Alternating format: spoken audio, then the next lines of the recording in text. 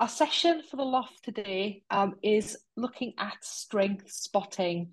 And the session comes to you in partnership with the International School of Luxembourg. In terms of our virtual protocols, they're really friendly. Um, Please feel free to use the chat and exchange emails with each other. We have a hashtag for anyone who is using LinkedIn or Facebook, which is just ISL ECIS Loft to represent our collaboration. In terms of engagement, again, mute for the large group, but we are beautifully formed today. Video on, please, for breakouts if you can, just because it's nice to talk to people rather than just to a screen. Share the voice, and again, the chat provides a great opportunity to answer questions. And I think Kristin is going to do a little bit of Q&A at the end, time permitting. I think for me, just to flag up a few upcoming events as well.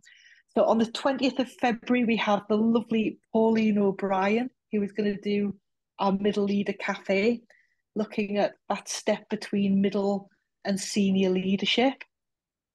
On the 28th of Feb, we have an absolute treat for you with Kathleen Nagley and Tonya, who are going to do advice to my younger self as part of the Women Ed Special Interest Group.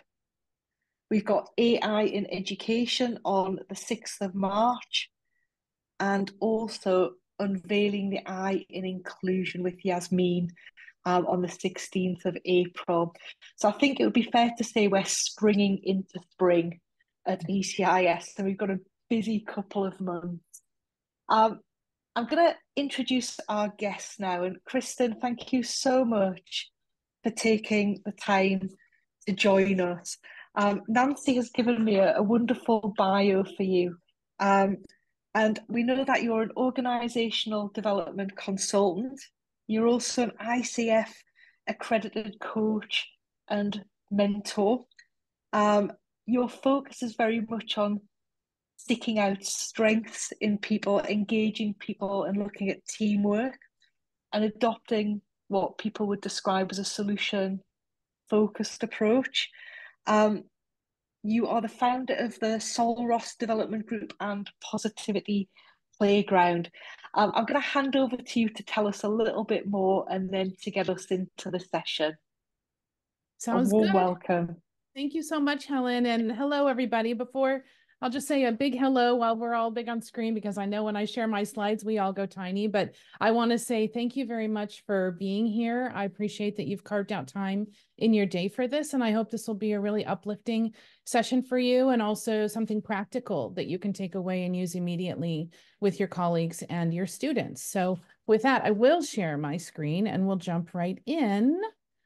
Let's see. Okay, there's the screen and I can see most of you still, which is great. Let me just do a little rearranging so I can see everyone. Perfect. Okay.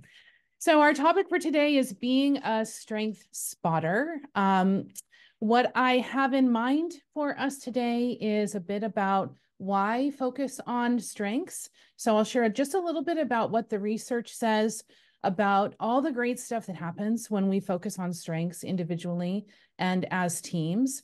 And we'll use that information to go into a warm-up activity where we'll go into our breakouts, introduce ourselves, and talk a little bit about what I'm sharing about strengths. And then we'll go into a strength spotting exercise where we will do 3 rounds of the exercise, all working with the same group. So the first time we meet up with our breakout, we'll introduce ourselves and kind of set the stage. And then we'll do 3 rounds of the exercise. Then we'll come back for a debrief all together. And then I'll share some resources to apply and extend your learning if you would like to do that. So let's start first by looking at what happens when we focus on strengths. Now, I'm not going to read this to you. I'm going to encourage you to screenshot this because you'll need it in your breakout, or take a photo. So I'll just give you a moment there. I'll pause. If everybody could just take a screenshot or take a photo of this slide, please, because you're going to need it. And what you see here on the slide are some of the golden nuggets from the research about what happens when we focus on strengths. There's been about 25 years of robust research into the science of strengths and into the outcomes that we can see and predict from focusing on strengths. On the left, you see some of those outcomes for individuals, and on the right, outcomes for teams. So knowing that you all have a screenshot or a photo of that, I'll move us into warming up together and going into our groups. So in a moment, Abby will put us into the groups that we'll be working with today. I encourage everyone to share your name, your role, your school, and your organization. And then looking at that list that you just took a screenshot or photo of, share with your group what are maybe one or two things that kind of stand out for you on that list as really appealing right now.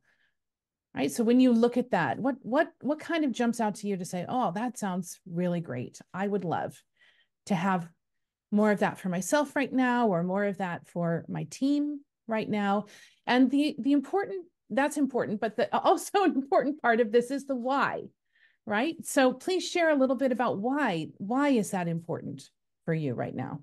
So that's the plan. You may also want a screenshot of this, but that's the plan, just who you are, where you are, and then what's standing out for you on that list.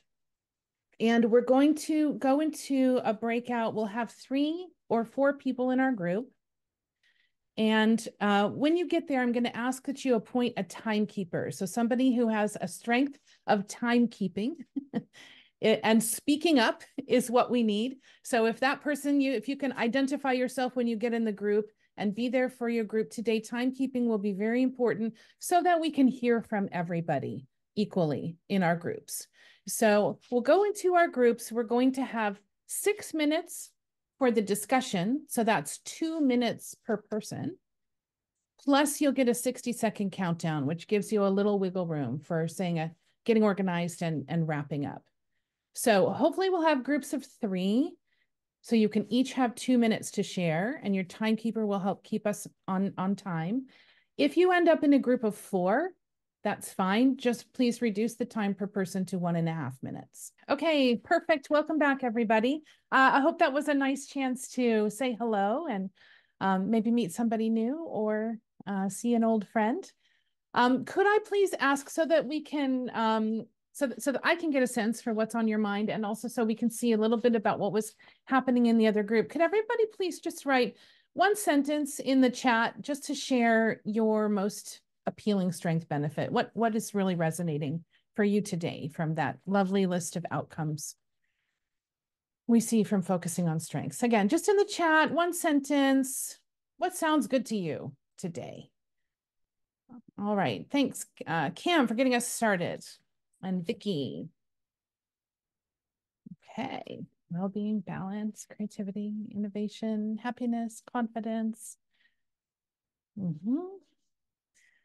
Talent management. Okay. So we're seeing kind of a mix of the individual and the team benefits. That's great. Energy, well-being, talent management. Lovely. Okay. So a nice mix. And I hope that we can bring a little bit of that to you today through our exercise, and that you will be able to carry that forward into your schools and organizations as well. So let's jump right in. If everyone feels ready, we feel ready, start our exercise.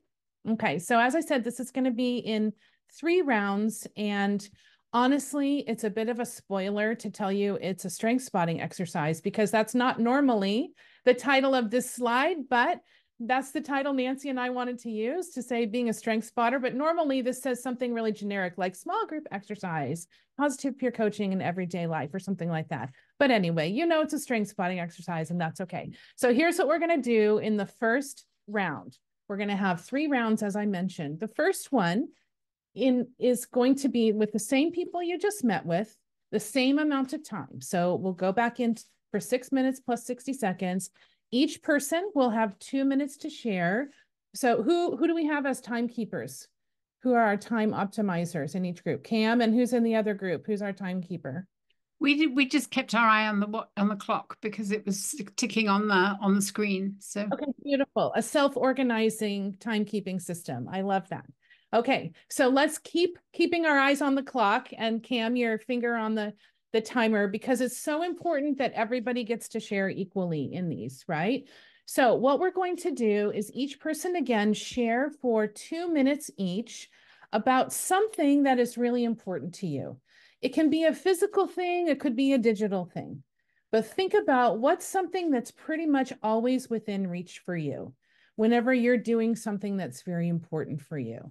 I see everyone thinking, what's my thing? It might be near you now, right? What is something that is usually within reach for you? If you can, I'm going to ask you to show it to your group and tell what it means to you and tell about the impact that it helps you have. Why is this thing important? And how does it help you have an impact? And if you don't have the item near you, you can just describe it instead of showing it. Okay. And we're going to ask that each person shares for 2 minutes. That might sound like a long time. What I find is that often when we're talking about this thing we love, we have a lot to say about it, but sometimes we talk for a while and then we kind of run out of things to say. And I encourage you, when your group mates do that, if they pause for a minute, just give them some time and some space, right? In that pause, they might be thinking of something else they want to share, or they might want to follow up on something that they just said. So let's really give the full 2 minutes to each other, even if that includes a little bit of sort of silence and thinking and unraveling our thoughts. And that's a nice way that we can really support each other and give some space to each other. And when you're listening,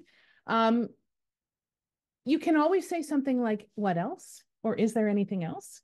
To let the person know that you're holding the space for them and encouraging them to think more. If you do finish before the 2 minutes and you really feel like that's good, I've said what I want to say, that's fine as well, right? And when we're observing, let's be really careful listeners and let's be really fully present, right? It's really eyes on the person, listening, really absorbing what they're sharing, right? Does that sound okay? Everyone understand the plan? Okay, so back into our groups, please go straight into it. First person, just volunteer and start sharing for 2 minutes. And let's talk about, why is this thing so important for you? And what's the impact that it helps you have? And you're going to need what you hear in the next round. So let's be present and listen. Does anybody have questions before we go into our group? Okay, then Abby, if you could put us back into our same groups for the same amount of time, that would be great. Thank you, and we'll see you all back here soon. Okay, welcome back. Our other group should be back in 2 seconds, and then we'll continue. Okay, I see huge smiles. Helen and I were also doing this, so we're smiling hugely. My cheeks hurt. Did everyone get a chance to share in your groups? Beautiful. Okay, then let's move on to talking about what we're going to do in our next round with the same group. We're going to practice something called appreciative hypothesizing. So we've just been listening to each other. And while we were doing that, probably we were struck by things. Probably things were inspiring us or impressing us, right? As we were listening to each other, there are probably things that we appreciated about the other person, right? And those might be clues to some strengths for those people. And I say might very intentionally, right? And that's why we use the word hypothesizing as well. So when we're working with strengths, it's important that we don't use it to label and pigeonhole people, put them in a box, right? But instead to use what we see and what we learn about each other as a basis for connection, dialogue, and building understanding. But we do it in a hypothetical way, right? Say, I wonder about this, rather than say, that person must be blank. Say, I wonder And we can share what made us wonder. So what we're going to do in our next round is practice this. We're going to go back into our same breakout groups. And it's going to be a little different. This time when it's your turn, you're going to turn off your camera and mute yourself. And the other people in your group are going to talk about you. Okay, so this is what we call positive gossip. So we're going to engage in some positive gossip using appreciative hypothesizing as our technique, right? So just to recap again, if Helen and Abby and I are in a group together and it's Helen's turn, then we would ask Helen to turn off her camera, turn off her mic, and then Abby and I would positively gossip about Helen. And she would just get to privately kind of soak it all in. Right? So what are we gossiping about? Here are some ideas for you. Based on what the person said when they were sharing about their important object, what are those things that were kind of coming up for you? What do you think maybe some of their strengths could be, or skills, or values? Maybe you got a window possibly into something that they value greatly, or other internal resources. Right? What is it that seems like really drives this person, makes them tick, inspires them? And very importantly, why do you think that? What happened when they were sharing that makes you think that? What is the evidence? Right? What did you see when you were being present? Did you notice their body language shift? Did they become more animated? When they were talking about certain things, were they smiling more? Those might be clues into strengths and other internal resources. What did you hear? What words were they using that gave you some ideas about maybe who this person is? What did you feel? Were you moved? Were you inspired? What were you feeling? Right? So when we're engaging in appreciative hypothesizing, it's all about things we appreciate. It's done tentatively as a maybe, right? And we talk about why we think that, because then we're honing our skills of strength spotting and we're constantly looking for evidence and signs, which makes us better strength spotters. So as an example, here's how it could sound. Helen, is it okay if I do this with you as my example? Yeah, go for it. Super. So Helen was sharing with me about her important object. She shared two, actually. And as she was sharing about her, first of all, she said, I think one of the things that's always with me is my phone, but in a way that disconnects me from people. So I'm not going to choose my phone. And that made me think, so relationships might be really important to her, connection. Maybe a relationship deepener is a strength of Helen's, maybe.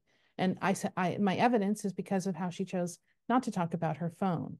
Or when she talked about how she uses her pen when she's listening to people and how that helps her have an impact. It made me think, well, listening is probably, or could be, a strength of hers, but also collaboration, a sense of mission and purpose. Those are some things I was hearing, and she talked about why the pen helps her really pay attention to what's important to the people she's talking with. She talked about how she always has her AirPods in and why that helps her stay focused. And I thought, so focused or being centered might be strengths of hers. So that's what this can sound like. It's a might, it's all a maybe, right? And sharing the evidence. What was happening that made you think that? And again, we're not trying to label, and we might be wrong. And we'll talk about that more later, right? But that's the activity. Feel free to take a photo or a screenshot here so that you can carry this into your breakout with you of what it can look like to positively gossip. Yeah, and then we're going to go in again to our same groups. Jump right into it, please. One person just say, I'll go first, and that person can turn off their camera and mic. The other two people for 2 minutes, please positively gossip about that person. Keep it appreciative, keep it hypothetical, and let's see what we see. Okay, any questions before we go? Okay, enjoy. It's harder and harder to pull you away from your breakouts as this goes on. Did everybody get a chance to be gossiped about? Okay, great job on your timekeeping. Super. So let me go into explaining what we'll do in our very last round, which is having a chance to respond individually. So for this round, same breakout groups. It'll be a shorter one. So this will be, what do we say? It'll just be 3 minutes and the 60-second countdown. So you'll each have 1 minute to respond. And this is so important when we engage in strength spotting and appreciative hypothesizing. Because we've shared observations, we've shared them with good intention, we've shared them from a place of appreciation, we've shared from our heart what impresses the person, but we don't really know how it's landing. We hope usually, I mean, we hope that it's landing well. That's our intention in the way we share, but we may have made assumptions, or our biases may be coming into even the way that we're strength spotting in people. And so it's so important that we do it hypothetically, with curiosity. Helen and I were talking about this, that we come from a place of genuine curiosity to get to know this person and not decide for ourselves, but to offer an observation for discussion and reflection. So if we've been hypothetical and appreciative in our last round, now's an opportunity for us to respond to our group. And it's possible that we might have gotten some things wrong, right? And so it's a great chance for us to be able to clarify, modify, highlight certain things. Sometimes people like to share how this made them feel. So there, you can respond in whatever way that you want to, that is useful. And please know that when we do strength spot from a place of appreciation, curiosity, openness, being hypothetical with the best of intentions, and then we allow for dialogue and response, we can still build rapport. Even if we didn't quite get it right. If we're genuinely curious and genuinely open, and our intention is to really get to know more about the other person, then it still can build relationships. So let's have a chance to kind of share back to our groups. When it's your turn, here are some ideas. You don't have to talk about all of these things or any of these things, but feel free to take a photo or a screenshot of these prompts if they're useful for you. When it's your turn, just you can share, how did it feel for you? Were there any surprises? Is there anything that you would clarify or modify? Right? Oh, that word surprised me. I might use this word instead, but I get what you all were seeing, as an example. So that's what we'll do for our last breakout. We're going to go in for 3 minutes plus 60 seconds, a quick round, all cameras on, all mics on, and 1 minute each to share a response to your group. Okay, welcome back. Did everybody get a chance to share? I hope. Yes, okay.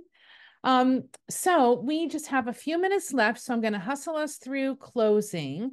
But I'd love to hear from you on this poll, the impact of our exercise today. I think Abby's going to drop the link in the chat, or you can scan this code. It's there in the chat. It's just a quick, you can write one thing in there about what was the impact of this strength spotting for you today, for your well-being, for your energy, for the relationships here today. How did the thing we just did impact you here today? Yeah, go to the link in the chat. I'm going to come over to look at our results coming in. Oh, thanks, Sarah. I see your comment in the chat as well. Affirming, nice to spot strengths in others. Oh, that is beautiful. Someone felt like they've gained 2 friends. Me too. I've never gotten to chat with Helen, and that was absolutely delightful. And she even strength spotted in me, which I hardly ever have happen in this. Connections, good. We feel connected. Lovely. Yeah, finish up. I'll give you a moment to finish up what you're typing. It's great to hear. How did this impact us here today?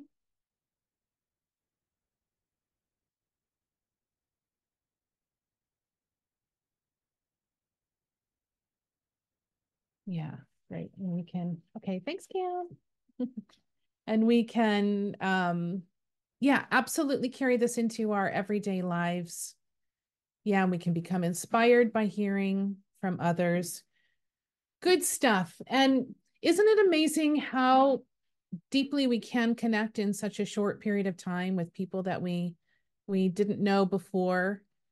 And it's just a simple thing that we can do anytime, right? Notice a strength in someone, name it, and be curious about it, right? Make an observation. Wow, it seems like you really love organizing yourself with technology. Has that always been the case, right? Just asking follow-up questions, deepening the relationships. One important thing to keep in mind is culture here. So if we do want to facilitate this activity, we need to be thinking about differences in culture and how it may make people feel. There are many, many cultures in the world where having the spotlight shining on you or talking about your own strengths can be very uncomfortable. It can be seen as bragging or inappropriate. So that's why this activity focuses on an item that we love, so we can see strengths in action. Whereas you may see other activities that are sort of encouraging people to talk about a strength or a time when you used your strength. Those can be good, but they can also make people feel really uncomfortable. So an activity like this kind of has a neutral third point that gives people a chance to activate their strengths while talking about something that they love, and hear feedback from other people, hopefully in a safe space that we create together. But then also that response is so important, right? To give people a chance to respond in whatever way they want. And some people may simply say thank you, or some people might say that was a little uncomfortable, but they carry with them and can savor with them the things that people have spotted in them and appreciated with them. But let's keep that in mind, that while a lot of research that has been globally conducted shows that focusing on strengths is powerful, we want to be careful how we introduce it and offer options. So with that, let me just finish up. Next steps, I encourage you to try this. So if you would like to receive our facilitation guide, then please just fill out our feedback and request form. You see the link here on in the chat and on the screen, and I will send a guide that explains how you could do this in person, adaptations, other considerations, how to make it an inclusive activity today. So if you can give me feedback today on the session, then I will thank you with a free facilitation guide. Also, please join us on the Positivity Playground. If this is interesting for you, this is resonating for you, we have much, much more available free learning resources on our online community hub. It just takes 30 seconds to create an account at positivityplayground.com. It's a community full of international educators who are looking to build strength-based, solution-focused schools.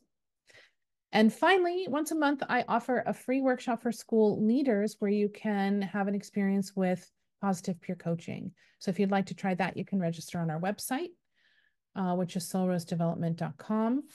And with that, I would like to say thank you to ISL ECIS Loft for inviting me, to Helen for hosting and for lovely chats in the breakout, for Nancy, who's not here but did a lot of preparation to help us get to this point, and for everybody who joined today. And I hope this was helpful for you. I will stick around if you have questions, but I do want to be considerate of time. But again, big thanks for joining. And I hope that this lifted you up and gives you some ideas on how you can use this to lift up your colleagues and your students. Okay, a big thank you, Kristin. I'm going to ask everybody just to unmute for 2 seconds, because this is the bit where we get to kind of be in the same room together and just give you a little kind of round of applause together where you can actually hear it. Thank you. That's so sweet. What a wonderful session, and what a wonderful group of people to spend the session with. So a huge thank you to you for kind of walking us through this and sharing your experience, your expertise. I feel like I've got a huge amount out of it, and I've really enjoyed the chance to talk with you in the breakouts. I think a big thanks to Abby in the background. I know she's hiding behind the ECIS events screen, but none of this happens without Abby. So a big thank you to you, Abby. Hi. Thanks. It was so seamless. I forgot to say thank you earlier, Abby, but thank you very no much. worries. Keeping that all running in the background. Yeah, and I'm going to echo the thanks to Nancy. My thanks go to Nancy for letting me do this in her absence. It's my first loft, and I've really, really enjoyed it. So a big thank you to Nancy. She's a big pair of shoes to fill, but it's been really enjoyable. I can see why she loves the loft so much. Yasmin, you're with us doing a loft in a few weeks, aren't you? So I shall look forward to seeing you again soon. But I think your session on inclusion is going to be great. I don't know if you want to do a little shout out. Yeah, I'm really looking forward to it, and just maybe doing a play of words with the I and inclusion, but there's a lot more to the I that I will be discussing in my session. So if you haven't signed up, please do. And I'm really excited about it. I'm really looking forward to it. Yeah, a great kind of thing to come and support under the loft as well. So thank you so much, Kristin. We'll be on for a few minutes afterwards for anybody who wants to stay behind. But enjoy the rest of your evening, afternoon, depending on where you are in the world. And thanks again, Kristin.